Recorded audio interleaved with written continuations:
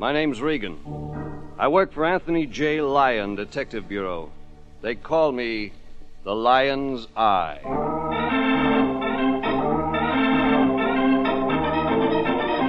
Jeff Regan, Investigator, starring Paul Dubov as Regan with Frank Nelson as Anthony J. Lyon. So stand by for mystery and suspense and adventure in tonight's story titled A Cure for Insomnia.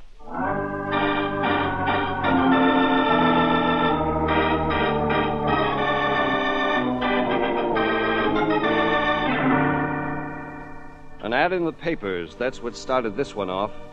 There were 3 dead and 1 to go by the time we got to the last half of the last inning of it, and it looked like the pitcher that was tossing the strikeouts was shooting for my boss, Anthony J. Lyon. It got rolling the kind of day you don't see much around L.A. Storm breaking about 10 in the morning when I got down to the Lyon Detective Bureau office. Jeffrey, my boy, be careful where you step. What's the matter, Lyon? Drop an olive? No, don't be funny. Your feet are muddy and we can't afford to have the carpet cleaned. Not the way business is going these days. Yeah, well, okay, Lyon. Mind if I sit down? My overcoat's wet. Well, then take it off first. Regan, our books don't balance for the month of April. Wait a minute. Leave your coat on and don't sit down. So we got a new client. Yes, Jeffrey. I was sitting here at my desk 20 minutes ago trying to balance our books. And the phone rang and it was a new client. Exactly, Jeffrey. Who? A man named Paulson. He lives in Hollywood in the hills above Hollywood and Vine on Chapman Boulevard. 7707 and a half. And you better get out there right away. Somebody's life in danger, maybe? Life in danger? Oh, no. The victim's already dead. Mrs. Paulson. Paulson's wife. Murdered, Paulson says. He wants us to prove it. Paulson wants us to prove his wife was murdered? Yes. You see, Mrs. Paulson died 7 or 8 days ago. The police say she committed suicide.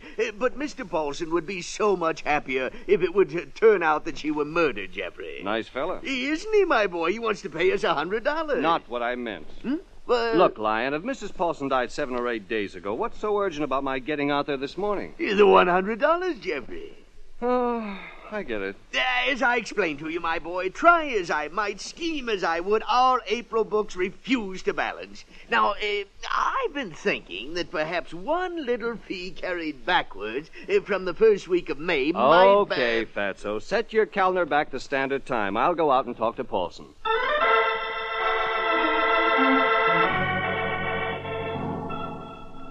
I went. Through buzzsaw rain, eating off hillside frontage, sluicing California down glutted drains that couldn't keep up. I turned right at Sunset and Niagara, went up 2 blocks, forded Hollywood Boulevard. Chapman Boulevard was half a dozen blocks of twisted, hill-lit, bleary, tile-roofed stucco houses. 7707 and a half, where Paulson lived, was the rear third of a triplex. I parked my car, turned up my overcoat collar, went back.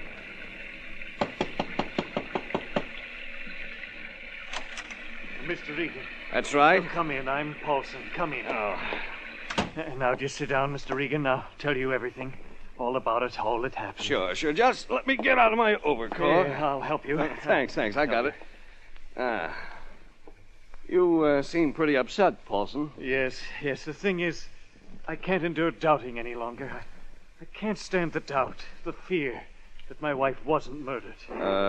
Paulson, doesn't it strike you as a little queer that a guy'd want to spend $100 with Private Dix to prove his wife was murdered? Oh, no, not at all. You'd better give me the rundown, Paulson. Yes, that would be best. Well, my wife's name was Linda Paulson. We'd been married 7 years, and we were very much in love with each other. 7 nights ago, quietly in her twin bed, the other bed where she slept, in our bedroom, that room there. Mr. Regan... Go on. Linda died in the night. Sometime in the night. You woke up in the morning and found her dead? Yes. And Mr. Regan, it was ascertained that Linda had died of poison. What the cops have to say about it? Well, of course they investigated, but their verdict was suicide. Capsules containing the same poison that killed Linda were found in her purse. And there were other things, I don't know quite what. But the police were convinced that Linda had definitely taken the poison herself. Well, then, that about settles it, doesn't it, Paulson? Except for Linda's motive. Motive? That's the term used in these matters, isn't it? Well, Linda had no reason to want to die. No motive for killing herself. You seem sure of that. I was. I was sure of it, but now I've begun to doubt. And that's why I want help. Don't you see? If Linda wasn't murdered, if it was suicide as the police seem so sure, then that means that my wife wanted to die. That means that our life together, when I thought we were very happy, wasn't what it seemed to be at all. I see what you mean. And that's why you want me to prove it was murder. Yes, Mr. Regan. It makes sense. All right, Paulson, heat up some coffee, huh? We'll get to work.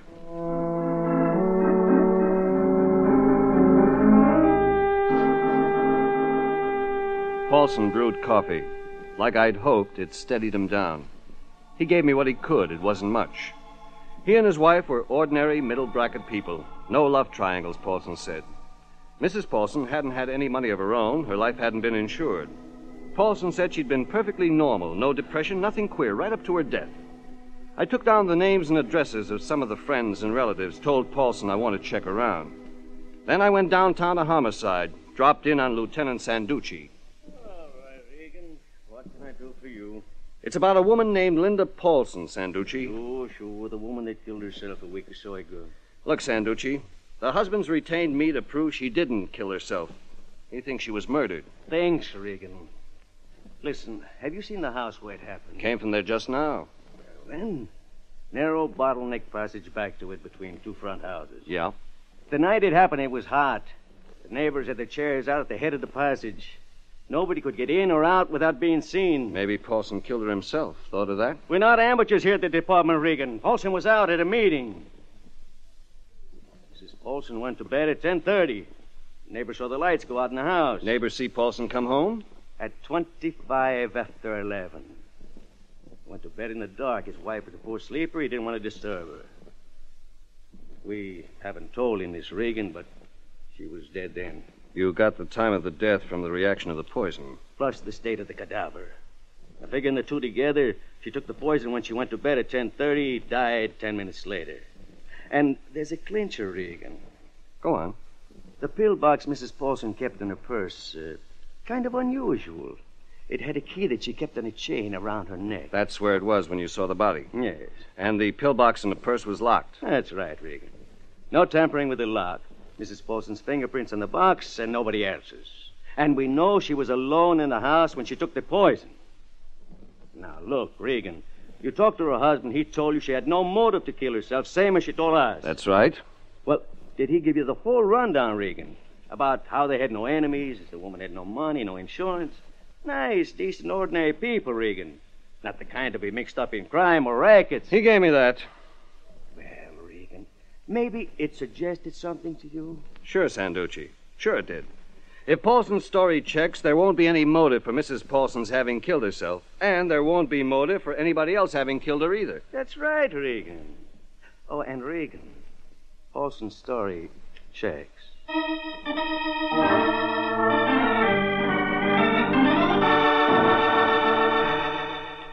It checked. I cruised through the rain, visited people who knew the Paulsons.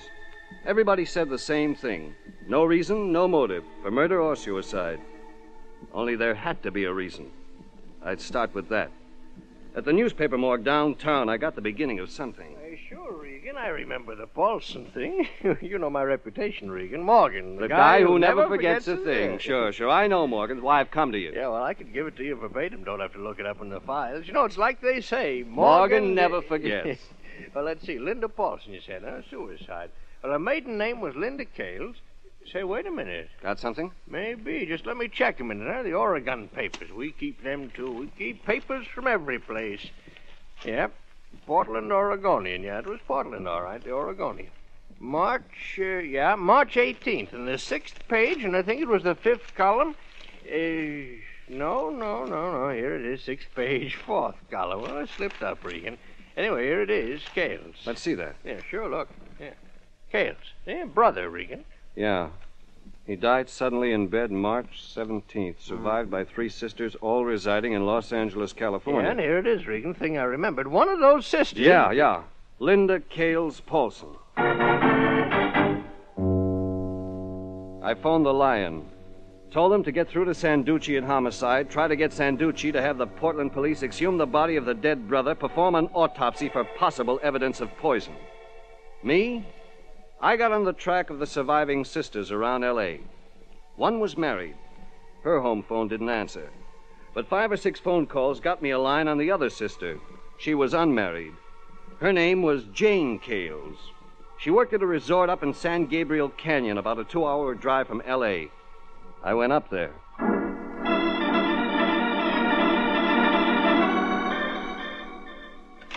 Oh, boy. Looks like you don't like our snow up here, mister. You're right, I don't. Sometimes we get it this late in the year. We're 5,000 feet up. We'll sit down to the counter and have something hot. Okay, coffee. I'm the cashier, but while the counter girl's on a rest You're the hour- cashier, huh? Yeah, that's right. I'm looking for you. You're Jane Cales. Yeah. Yeah, well, so what? Here's your coffee. My name's Regan. I'm a private detective. Thanks. Well, what do you want with me? I ain't done nothing. I mind my own business. Hey, take it easy. Well, I'm edgy. I don't get my sleep. Haven't ever slept good. It runs in the family. But now that my sister Linda's gone and poisoned herself... Why I'm here. Her husband doesn't think she did poison herself. What do you think? I'll tell you what I think. I think it's a sin. I've been lying awake nights. Lying awake asking myself, how could Linda have done a thing like that? Maybe your sister was murdered. Have you thought of that? What? Linda? Maybe your brother up in Oregon, too. Oh, that's impossible. There wouldn't be any reason. There wouldn't be any reason. Money someplace in the family, maybe, Jane? Oh, no. No, we don't have any money. Not for 20 years. 20 years? Well, Dad had money before the crash, but he lost it. Got cleaned out in 29. He died 4 years later. Okay, Jane.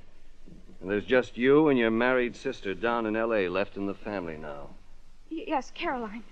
That's my other sister. Caroline Cales Martz. She married Charlie Martz 11 years ago. Yeah, Mr. Regan. Caroline and I are the only ones left.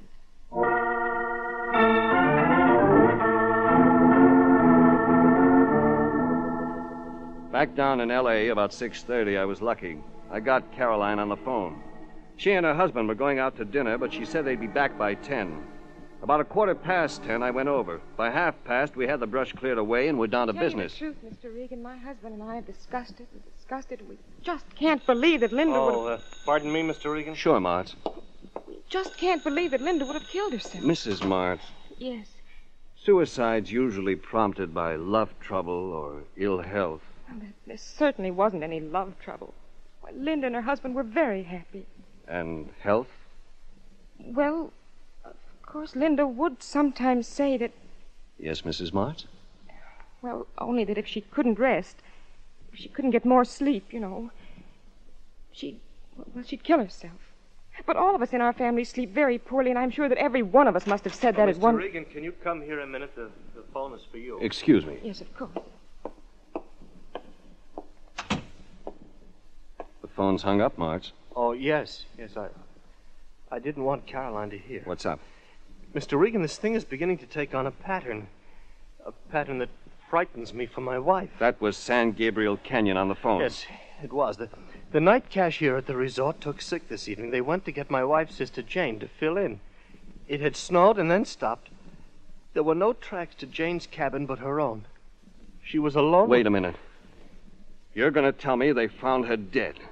Suicide, Mr. Regan. She'd taken poison.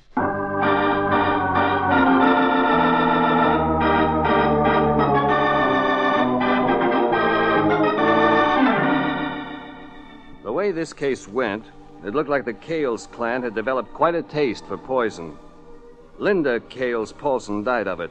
Then there was a brother dead up in Oregon. My money had it they'd find he died of poison, too, if they dug him up and took a look. And then there was a third Cales, Jane, dead, too. San Gabriel Canyon. Poison. I told Charlie Martz to keep a close eye on the last Cales left alive, his wife. Then I headed for San Gabriel Canyon. Snowplow was working on the road the last mile up. Had to wait a while, so I phoned the Lion in L.A. At home, it was midnight. Anthony J. Lyons, bud. butler speaking. May I take a message for Mr. Lyon? He's out. You don't tell me, Fatso. Jeffrey, why are you calling at this hour? Why are you out? Hiding from somebody? No, of course not. Okay, skip it. Here's what I want you to do. Check the airline, train, and bus offices. They're open all night. Find out if any of the Kales family or in-laws had a reservation up to Portland, Oregon, any time just before the brother died up there. You're very well, Jeffrey. Phone me if you get anything. I'll be at Clemens Mountain Resort, San Gabriel Canyon. Maybe an hour or two. Get going and good luck. The snowplow finished clearing the road, and I went on up San Gabriel Canyon. There was one light left on in the resort cafe. Sitting under it, Lieutenant Sanducci. Well, Regan, I thought you'd be showing up here. Who sent you up, Sanducci? You did, Regan. You on the line. I checked with the Portland police. They work fast up there. So the brother was poisoned. He was poisoned, Regan. And this girl up here. And the first sister, Linda Paulson. And now, the third sister. Give me that again. Caroline Martz, down in Los Angeles. I'm waiting for the phone now for a report under condition. I told her husband to keep an eye on her. He said he did, Regan. She was nearly hysterical over her sister's death up here. She went into the bathroom, crying, half sick. Well, in a few minutes, Martz heard her cry out. He ran in, and she was unconscious on the floor. Called an ambulance, and they rushed to the receiving hospital. And she'd been poisoned. Like the others, Regan. Now, Regan, this one up here, this Jane Kales, every bit of evidence points to suicide. There was fresh snow. Only her tracks led to the cabin. 2 or 3 extra poison capsules in her medicine chest. Jane Kales didn't commit suicide. You know that, Regan? I talked to her this afternoon. She hated suicide. Couldn't understand how anybody could do such a thing. But if it's murder, Regan, why? What motive? Yeah, sure. And how? How does the killer pull it off? Oh, that'll be the hospital report on Mrs. Caroline Martz's condition. Excuse me a second. Sure. Hello, Sanducci. Huh? Oh, just a minute. No, it's for you, Regan. Must be the Lion. Maybe he's got something for us. I had him working on a lead. Hello, Lion. This is Regan. No, this is Morgan. You know, Morgan who never forgets a thing at the newspaper morgue. Oh, hi, Morgan. Yeah, I phoned Anthony Lyon. He told me how to reach you. Yeah, what's on your mind? I forgot something, Regan. You did, Morgan? Yeah, something in the San Fernando Valley Times on March 7th on Kales. Go on, Morgan. You see, we don't file the Valley Times, but I remember it verbatim. You see, it's like they say. Yeah, Morgan never forgets a thing. What was it in the Valley Times about Kales? Well, it was an ad, Regan, in the lower left-hand corner in the 7th page, 2 columns wide. I'd say about 3 column inches, a 3-line bold-face head with a wide margin, and the last line of type didn't print quite clear. Okay, Morgan, what did it say? Well, Bank of United States, North Hollywood, California, and then there was some stuff about the bank. What did it say? Oh, you know, capitalization when it was founded. You want that? You can skip that part. What did it say about Kales? Bertram Kales? Yeah. Oh, well, Bertram Kales has $73,000 in the Bank of United States in North Hollywood. But there's been no activity in the account for 20 years. So Yeah? if Kales, is some relation, don't show up to claim the dough, why, the bank is going to turn it over to the treasurer of the state of California. The regular legal process, you know. The ad is the formal notification. Thanks a lot, Morgan. You've just given me the motive for 3 murders.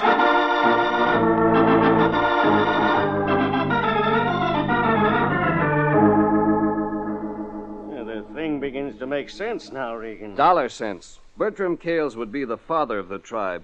He was in the Bucks once, got cleaned out in a crash. Jane Kales told me that this afternoon. Only he must have stashed away one bank account, 73,000 smacks he didn't tell anybody about. He wouldn't have wanted the investigators to find it if he failed in business about that time. Probably planned to use the dough a few years later, after the squeeze was off. Only he died 4 years after the crash. Jane Kales told me that, too. It adds up, Regan. It adds up to mass murder. All the Kales children had equal claims to their dead father's dough. So somebody started knocking off the children systematically, one by one. Object? To get all the 73,000. That's the why of it, all right. Now, what you left is the how. And the who. Maybe that'll be the Lion now. If the lead he's working on pans out, we may have our who. Hello, Lion? Is this Clemens Resort in San Gabriel Canyon? Yes, that's right. I'd like to speak to Lieutenant Sanducci of the Los Angeles Police Department, please. This is Georgia Street Receiving Hospital calling. I signaled Sanducci, and he took the booth. I went back to the counter, watched Sanducci through the glass. What he got over the phone he didn't like. He came busting out of the booth. Regan, wait till you hear this. What's up, Sanducci? What's up? I tell you what's up. Caroline Martz recovered. They pumped out her stomach. Her stomach contained the same poison that killed her 2 sisters and her brother. That figures. Sure, it figures. But Caroline Kales Martz got to the hospital in time. She didn't die like the others. You mean you think she took poison as a cover-up? She was the last surviving Kales child. The way it is now, she gets the $73,000. But she's got a nice out, Regan, if we suggest she poisoned her brother and sisters. Yeah, she got poisoned, too. Yeah, it could be that. Well, we better get down to town and ask Caroline some questions. Well, that's what I've been trying to tell you. When she turned out to be all right, Regan, those nitwits I left in charge down there released her. She disappeared.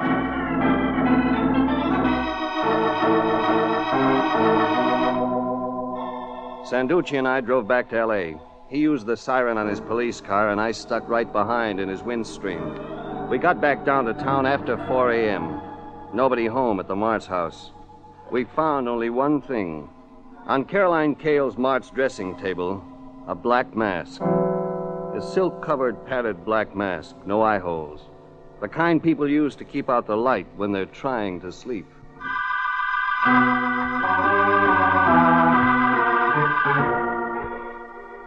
About 6 in the morning, I left Sanducci, pulled into a drive-in for Coffee and. Rain had stopped. I kept thinking of that black mask on Caroline Kales Martz dressing table. Sleeping mask. And something that had run through the whole case like a thread of music. Caroline had said it. Jane Kales had said it. It had been said of Linda, the first sister to die. We don't sleep well. It runs in the family. We don't sleep well. At 7, I phoned the Lion. No answer. So I began checking the airline, railway, and bus offices myself. The 4th time around, I got the brass ring. Paulson had bought Transportation Oregon a week before the brother's death in Portland. I wanted to talk to him bad. But Mr. Regan, I'm afraid I'm hardly awake. Just sit and listen, Paulson. What I've got to say will wake you up. I think I can guess how the members of your wife's family were poisoned. You can, Mr. Regan? There's plenty of evidence they took the poison themselves. Yes. And they weren't trying to commit suicide when they did it. I hope that's true in the case of my wife. It is. Because there's a way it makes sense. Murder sense. The victims took poison thinking they were taking something else. Your wife made quite a career of pill-taking, didn't she, Paulson? Well, yes. Just her nerves, of course. Maybe overstrained by lack of sleep? The Kales family insomnia? Yes, that was it, Mr. Regan. She had a pillbox with a lock, kept the key to it on a chain around her neck. Somebody close to her might have been able to get hold of that key, unlock the pillbox, substitute poison pills for the pills already in the box. I see. That must be how it happened, and with Jane and with Caroline. And your brother-in-law up in Portland, Oregon. He was poisoned, too? That's right. Paulson, you made a trip up to Oregon just before he died. That's right, with my wife. A sort of second honeymoon, Mr. Regan. Paulson, maybe you can guess what I'm thinking. Mr. Regan, you don't mean you think that You were here at the time of the poisonings. Yes, that's true. And you were there in Portland. Oh, no, I didn't go to Portland. What? I didn't go. Well, I meant to go. You went to Oregon? Yes, Linda and I. Crater Lake, the Oregon Caves, and then we were going to Portland. The whole family was to meet there for my brother-in-law's 50th birthday. Well, at the Oregon Caves, I had bad news for my business, and I had to come back here. Then who was at Portland, Paulson? Well, the rest of the family. Including Caroline and Charlie Martz? Yes, of course. Answer it, Paulson. Yes, all right. Caroline. I had to come. Something awful happened. Hello, Mrs. Martz. Mr. Regan, I had no idea you'd be here, but I guess it's just as well. Mr. Regan, do you know the terrible thing that's happened? That your husband gave you poison? Then you do know. In your sleeping pills, I'd guess. Yes. Charlie began saying he couldn't sleep. Faked insomnia, then asked to borrow your sleeping pills.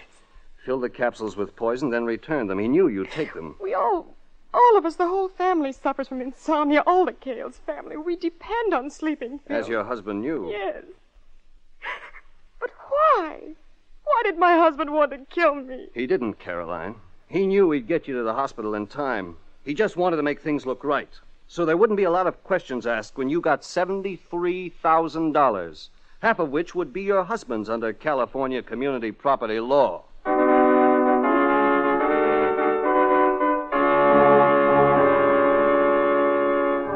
Well, that wrapped it up, all except one thing. We didn't have the killer. I phoned Sanducci, and he got the boys on it. An hour went by, 2 hours, 3 hours. No trace of medium-sized, graying, dapper Charlie Martz. That wasn't all. I kept phoning the office, the Lion's house. There was no trace of the Lion. About noon, I began rechecking the air, bus, and rail terminals. Thank you for waiting, sir. May I help you now? I'm checking on train reservations to the north, Oregon, for the first couple of weeks of March. I'm a private detective. Next, you'll be saying you want to know about the reservation to Portland, Oregon, obtained in March by Charles Martz. Are you psychic? Hardly. But there was another private detective here this morning asking the same question.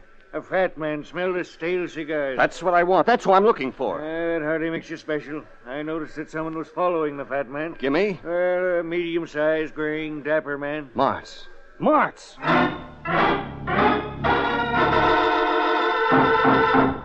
Sanducci, I won't stick here in your office any longer. I'm going out on it. Regan. I got 20 boys looking for Martz. The whole force is alerted. Man at the airport, a man at Union Station, man at the bus terminal. What could you do alone? I don't know, Sanducci, but he's tailing the Lion. Sanducci. Huh? Oh, okay, I'll be right down. Well, Regan, we picked up Martz. They're holding him downstairs.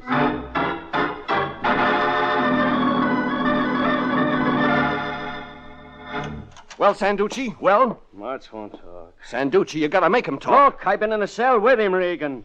He says he never saw anybody that answers the Lion's description. He's lying, Sanducci. Well, he may be, but what can I do? Well, here you are, Jeffrey. Jeffrey, why aren't you at the office? Are you taking the day off? Lion, it's you. Well, of course it's me. Jeffrey, I've been worried about you. You've been worried about me. Well, you haven't been home all day, and when I've telephoned the office, no answer.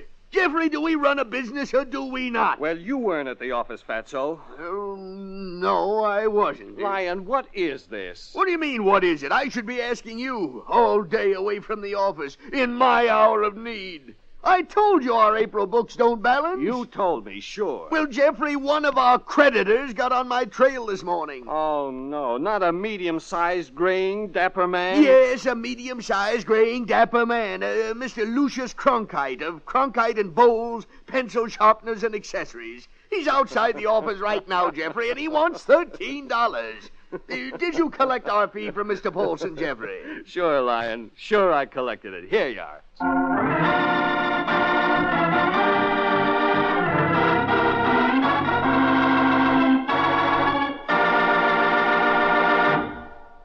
Jeff Regan, Investigator, is written by William Fifield, produced and directed by Sterling Tracy, and stars Paul Dubov as Regan with Frank Nelson as Anthony J. Lyon. Original music is by Dick Aurandt. Jeff Regan, Investigator, is heard each week at the same time over CBS. Bob Stevenson speaking and inviting you to be with us again for more suspense and mystery and adventure with Jeff Regan, Investigator.